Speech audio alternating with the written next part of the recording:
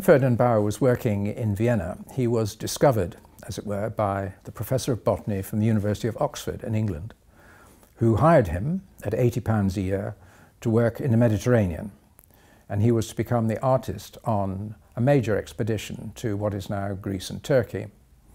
And during that time, he recorded colours using a system of probably 200 odd different shades. A wonderful set of fish was prepared largely from fishermen's markets in Istanbul. So some of them are a bit mutilated, but this one of the Plaice is in perfect condition.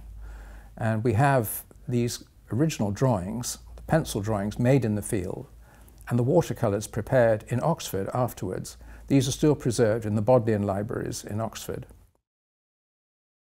So the original pencil sketch has the colour numbers, but also some Roman numerals which indicate number of scales, number of fins, and so on and so forth.